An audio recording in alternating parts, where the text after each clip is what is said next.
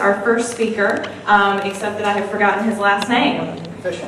This is Steve Fisher, and he's going to come and talk to us a lot about how the reforms that are on the table right now would affect us as consumers of health insurance, and also affects the entire structure of how health insurance is done right now. Thank you, Steve.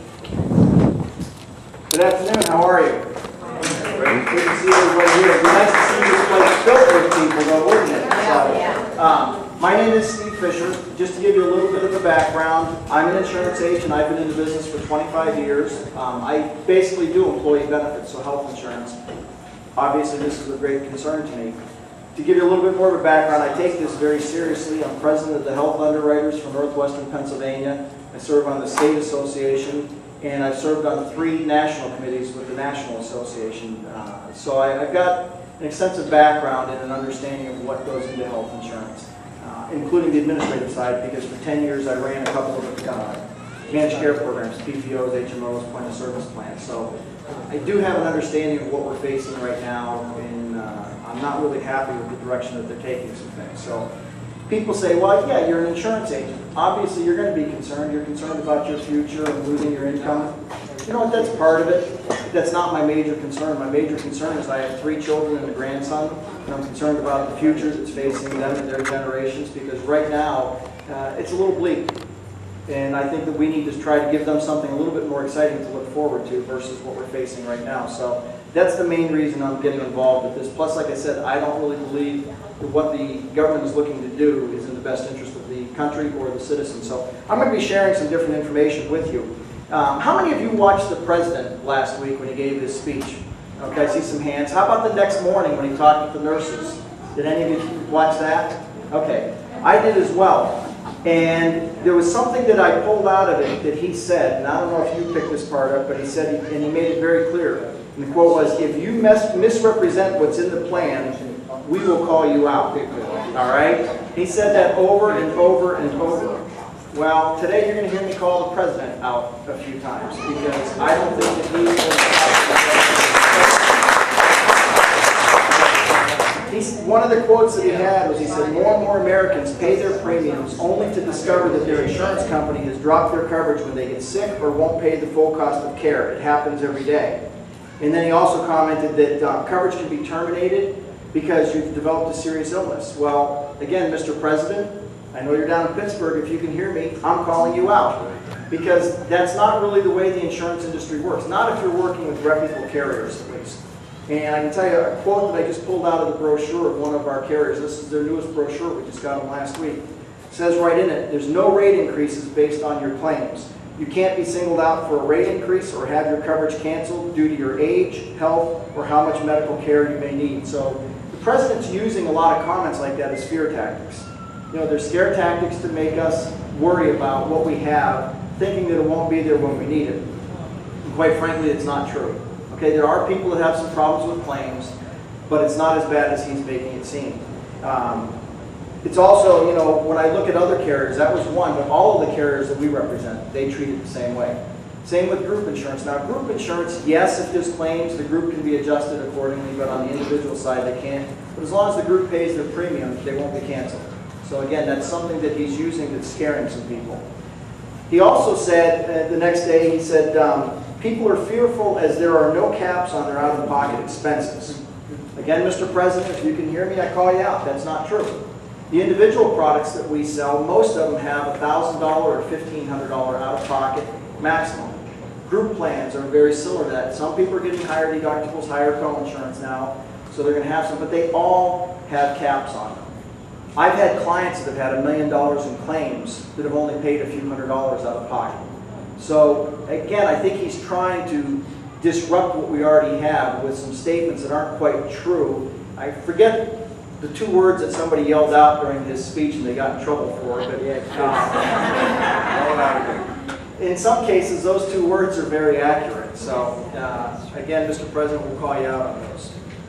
I also heard him comment, and this is an important one, that he said the number of uninsured have increased over the past 12 months, while the number of people covered under an employer group have decreased during the same time. Well, no kidding. Most of those that have lost their group coverage is because they've lost their jobs where they work. And I don't see them doing anything yet to help us create new jobs. And I think that his administration needs to start focusing on that more, because when we start creating more jobs, people will again get insurance through work. So very important, but you can't blame the insurance industry on the loss of those jobs necessarily. Let me see what else you had to say. Oh, well, getting back to healthcare just a little bit. In my opinion, if we're going to have healthcare reform, and I know we need to make some changes to what we currently have, there are some problems out there. I have people every week that come in, want to buy insurance, are willing to pay the premiums, but no carriers will take them because of their health issues. They're individuals. We do have to correct that problem, whether it's a high-risk pool or what. There is coverage that's available. It's very expensive for them, and they have waiting periods, so we do have to work on that. But if we're going to have healthcare reform, in my opinion, it has to be making sense for all Americans, but without sacrificing quality, restricting care or rationing like some use, or bankrupting our country. And again, the proposals that I've seen out there, I don't think are taking care of any one of those. My biggest concern is bankrupting our country with it. So we do need people to show up at events like this and let them know how you feel about it. They talk about the number of uninsured that are out there. Normally it's been 46 to 47 million. When the president was talking, he was talking 30 million. And I looked into the fact checks and all those, and some of the reasons they gave for that is they said that he wanted to use a lesser amount so people could discount the number for those who choose not to buy insurance, who have it available to them. So he lessened it to 30 million. The fact of the matter is it's not even close to that. When you look at the long-term uninsured, people that are without insurance for a long period of time, it's generally in the 9 to 11 million range, somewhere around there. It's about 3% of our population. So the question we have to ask is, do we want to throw out what we currently have that's working well for the majority of the population to try to fix what isn't working for the 3%? I don't think we throw it out. I was telling somebody earlier, 2 weeks ago, I had an opportunity to sit down with a physician from Brussels, and she's very involved with their government program over there. And her comment to me was, much of what they're doing right now, they've copied from the United States. And the other comment she made to me was, she said, you know, when we're having our discussions, we're saying when we look at what America's trying to do, we think they're throwing the baby out with the bathwater. And that's coming from a foreign country. Okay? And I tend to believe that we can't get rid of what we have, let's fix what we have. But when you look at that 9 to 10 or 11 million, when you look at these studies that are being done on the plans that the government's proposing for us, they're generally saying that we will still have at least 3% of the population without insurance. So if we have 3% without insurance long-term now, and we'll end up with 3% without insurance long-term then, why go through it? Why go into debt as far as they're talking about over a 10-year period if we're not going to be really insuring everybody? So again, I think they have to slow down with what they're working on, because otherwise it's my children and grandson and your grandchildren and children that are going to be paying for all of that debt. The other thing is, if the public option was put into place and they don't believe that we're real. I mean, if you heard the 2 million people that were just down in Washington, some of them that are in office down there said, yeah, but that's not the real America. They're down here, but we don't have to pay attention to them. I mean, that's exactly what they're saying. It's not real Americans that came down here to protest. They're mobs, you know? No, I've been doing a number of these meetings in different places and talking at tea parties, and I'm seeing young, I'm seeing old, I'm seeing Democrats, Republicans, independent, libertarians. I'm sorry, I think this is a good mix of America, and everybody's a little bit concerned about what's taking place. If a public option were to be approved, and they're really seriously talking about doing this with the reconciliation process and saying they can do it regardless of anybody else.